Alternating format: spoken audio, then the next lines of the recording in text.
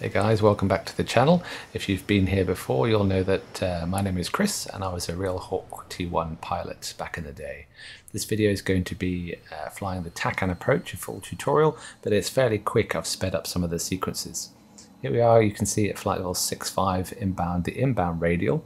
I'll put links into the charts and all the resources in the links below so you can check them out and follow me along, but I'll put it on screen as well. So the initial point, I'll be intercepting the inbound radial, that's 039 I have set up. I've got 21 X-ray for the TACAN dialed in, and I'm looking for that initial approach fix, which will be at 14 miles on the 219 radial, which is reciprocal of the 039.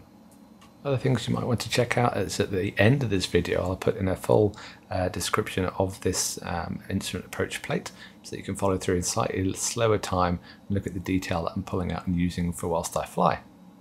So here we are, we're established on the course inbound, and note I've put the wind at about 310 and 20 knots, so we'll talk about that in a minute. If I fly this plus or minus 100 feet, I'll be a happy bunny. But I'm doing a lot of other stuff at the same time, and this is the first time I've actually done this, so it's going to be a little bit scrappy, but I'll talk you through the detail. So here we are, 14 miles, we're taking a right-hand turn. Now when we turn outbound on this radial, we're looking to go outbound to 19 miles before turning back in for the initial approach fix. I've already mentioned the wind once, so what I've done is I've calculated my max drift based on doing about 4 miles a minute, and that works out to be a maximum drift of 5 degrees. So reciprocal 219, I'll roll out on 219 and I'll add on 15 degrees to counteract the wind because the turns are all flown at 230 knots and 25 degrees angular bank. So they are fixed, so you need to compensate for the wind somehow. So the techniques I'm using is the event technique. So now I know my next event is 19 miles. And at that point, I'm going to do a right-hand turn 25 degrees. And you can also talk to air traffic and say you're turning inbound for the procedure. Halfway through this turn, you'll notice me start to ease off my bank because I'm looking at the course deviation bar and I notice that it's not coming back in as quickly as I want it to. i.e. the wind is probably slightly stronger or I've miscalculated the maximum drift. But we're within 1 dot of deflection. You can see the dots at the bottom of the HSI scale, whereabouts the course deviation is. And I'm just trending inbound. And my next event is going to be 14 miles when I hit my final approach fix, point alpha, and it'll be a right-hand turn, descending down to my next altitude, which is 2,500 feet, and I'll be intercepting the 12 Dimi arc. Now I've got 1013 set because that's the default altimeter setting in this sim. It's also the standard pressure setting, so at the point you get to point alpha, you can then change to the QFE or QNH, but I'm just going to imagine I've got QFE based. So here we go. With right-hand turn, I've put the course correction, I've put the green needle, i.e. what's pointing at the TACAN, to the 9 o'clock position on the HSI. That means that if I'm a beamit flying perfectly perpendicular, I'll keep my range. But as I keep progressing, you'll see that the needle go aft, I'll go towards the 8 o'clock position, and the range starts to increase. So this is a technique called 50 pensing, in the fact that when it goes aft, the range increases, so I'll turn left and put the pointer, the arrowhead of the needle ahead of the 9 o'clock position, and then we'll start getting slightly closer. So we stay around about that 12 Dimi arc. An error I put in here, I descended too quickly, so I put about 70% RPM and got down early, but that actually helps me out because it allows me to settle and think about the next event, which is the lead radial, which we'll talk about shortly. So the weather's not particularly great. You can see a bit of landfall, we're over the water, and now I'm looking at what I need to set up. You'll notice the course bar is changing now, so I'm now changing not the 039, I'm changing it to my final approach track of 307. The heading bug I've got set to the lead radial, which is 137, and at the lead radial we'll start our left turn to intercept the TACAN final approach track. So we're not quite there yet. At this point, if you were doing an intercept to an ILS, once you turn at the lead radial, you can then set up for the ILS and achieve the localizer. And if you haven't seen my Hawk T1 ILS tutorial, then I'll put a link above for that. Down to the left, 11 o'clock, you'll see an airfield, that's Caernarfon. If you haven't seen my checklist cold and dark for the Hawk, I'll put a link for that one, and that is actually getting airborne and landing at Caernarfon. So here we go, we're about to intercept, we're now a left turn to turn inbound. Now I'd either do a 45-degree cut, i.e. 45 degrees off the final approach track, or if the course deviation bar keeps coming in, then I'll just roll out on the centerline and adjust as required.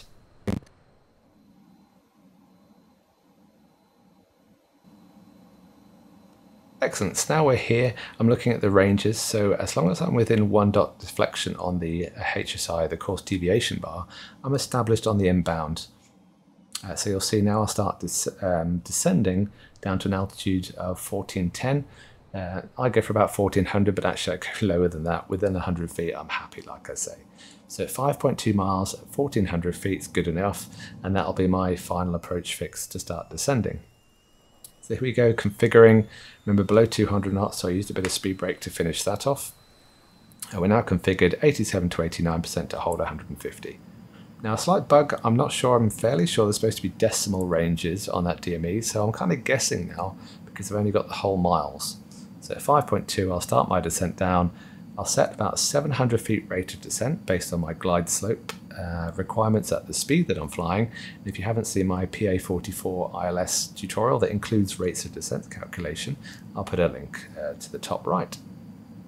And the rest is just cruising on down. Remember, at the top of drop, you don't change the power setting, you just drop full flap, lower the nose, and achieve an attitude that gives you the rate of descent you want. Now, bottom right of the chart, you can see the altitudes you'd be looking at for 5, 4, and 3 miles, which work out quite nicely.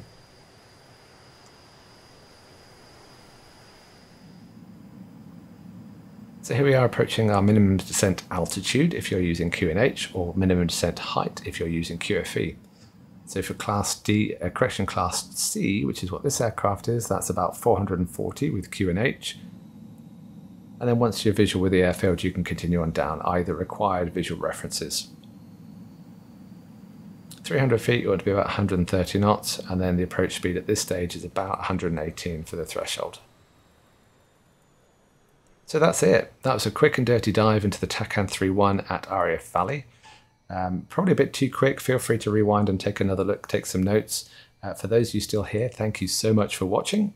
Please like, subscribe if you found it at all useful. And now I'll include the complete tutorial in how to review the approach plates themselves. Okay, so as promised, this is the deep dive into the approach plate for the TACAN runway 31 at RAF Valley, Echo Golf Oscar Victor. This is the current chart. It's available from the AIDU MOD website. I'll put a link in the description below. It's free to everyone. You don't need an account for it. So the approach plate is current as of 25th of March 2021. You see various bits of information along the top row. You can see the elevation of the airfield is 36 feet, which makes sense because it's right next to the sea. Lots of other bits and pieces. We've got the Valley channel, the Victor Yankee Lima TACAN channel 21, which is what you need to fly the approach with. And you've got various frequencies as required. Usually these would be presets that you don't have to dial in manually. And noting the ATIS is a Victor frequency, normally military aircraft to be using UHF. On the top-down view, you can see that the minimum safe altitude for you to fly at would be at 1,900 feet on the QNH if you're north and west, or if you're over Snowdonia to the south and east, that's 5,600 AMSL. That's within 25 miles. Other things you can take from this, you can see it's a repeat of the 21 X-ray information. If you see a 21 with no letter afterwards, that means that it's a X-ray, not a Yankee. The initial approach fix is the first thing you're going to be approaching when you do this procedure, and generally you brief these plates as you would fly them. So you can see point alpha, Victor Yankee Lima, which is 21 X-ray like we know, is the 219 radial at 14 DME. The hold is at flight level 65 and nothing less, and it's a right-hand racetrack between 14 miles and 19 miles, which is the point at which you turn back. The maximum altitude, or correction, flight level for this hold is flight level 110. Out of the hold, you'll be taking a right-hand turn on the 12 DME arc, passing over Caernarfon, which you will have seen for the video if you just watched it, and then the lead radial is 137, and then you'll turn left inbound 307, which is your final approach track on the TACAN. You'll see 10 DME reference is your initial fix, not that that's usually used, but more importantly, the final approach fix is at 5.2 DME. At that point, you start your descent, and then at 2 DME, you would do missed approach or land if you had the required visual references. Other things here, you'll see the danger area, so Delta 201 Bravo and Juliet are very close to the hold, and they're referenced in the next part. If we scroll down to the second half of this plate, you'll see that you get a side representation. So point alpha is again highlighted here, all the details as we've just discussed. Once you leave there, 12 DME arc, but this with a line underneath flight level 65, it means don't go below until you're past the initial approach fix. Then you're cleared to descend down to 2,500 feet. Now the bold numbers are based on QNH, and the lighter coloured or either non-bold numbers are based on QFE. The approach I flew for demonstration purposes, I left 1013 set, which is technically the QNH, as well as the standard pressure setting, but I flew to the easy numbers, 2,500 feet, because it's within 30 feet. The reason these numbers are different is because of the elevation of the threshold. So you'll see down here, threshold elevation is at 23 feet above mean sea level. So if you're flying AGL on the QFE, then it's 2,500 feet. But if you're flying AMSL, you need to add on that extra 23 feet, round it up to a whole 10, so 2,530. So that's the initial fix at 10 miles, but generally you'll go down to 2,500 feet on the QFE. Once you're established inbound on 307, you can descend down to your final approach fix altitude, which on the QFE is 1380. Now I use in the video 1400 because it's just easier to see on the altimeter. From this point, you see the ranges underneath, so at 5.2 miles, you'll start your descent and you're expecting a 3-degree glide path to get to your minimum descent altitude. Now, it's a minimum descent altitude if you're getting QNH, but again, if you're QFE, then you're a minimum descent height above ground. So for a Category C aircraft, if you've got QNH set, your minimum descent altitude is 440, or if you're using QFE, your minimum descent height is 420. This is the altitude or height that you go down to once you've started your descent until you either reach your missed approach point and you have to go around, or you see the runway in good time and you can make a safe approach. Underneath it says 1,500 meters. That's the visibility requirement for this approach. On the right hand side, you'll see various notes. We've already talked about the danger areas. The hold entry, importantly, is restricted to along the 219 inbound.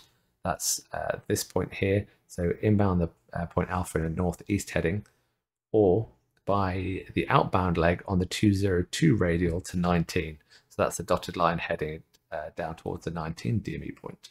So that's critical to how to join this hold. You may have seen on other civilian approaches that you'd have 3 sectors to join from, either a parallel, an offset, or a direct. This kind of fits more in with a direct entry, the sector 3 join.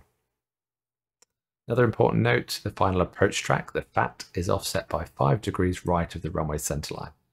That means if you look at the runway QFU here, that's the magnetic track of the runway, if you like. So 312, our final approach track is 307, so it's a 5-degree difference. So as you fly down the approach track, when you look up your minimum descent height, you'll be looking for the runway to disappear off to the right rather than being directly ahead of you like you'd normally have perhaps on an ILS. A quick note for the ALS. ALS stands for Airfield Lighting System. If that's inoperative for Cat C aircraft, you'd increase this 1,500 meters to 1,900 meters. Not going to be a factor for us today. Another interesting note, DME for the TACAN reads 1 DME at the threshold.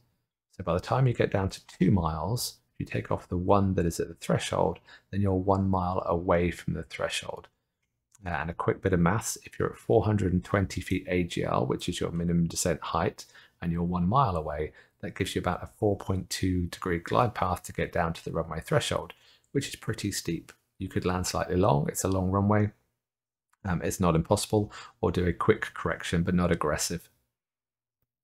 A couple of notes avoiding various towns and lakes, and then the TACAN unlocks in a position to the northeast, so that's no factor.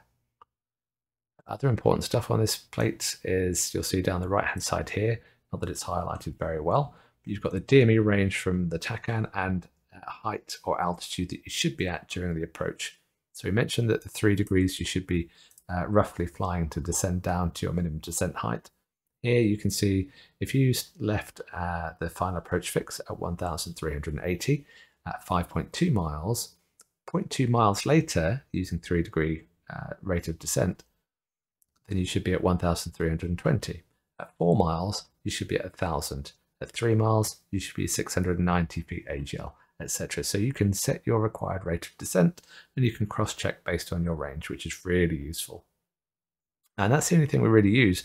There's some timing down here from the final approach fix to the missed approach point, but we don't use that. We use the ranges because the TACAN's available for us. And that is the look at the approach plate. So thanks very much for watching this. If you're still with me, Mazel Tov. Please chuck a like in if it was useful. But chuck a comment in as well if there's something else you'd like to see. I always take requests. And I'd really appreciate it if you could hit the subscribe just to support the channel. But until the next time, take care.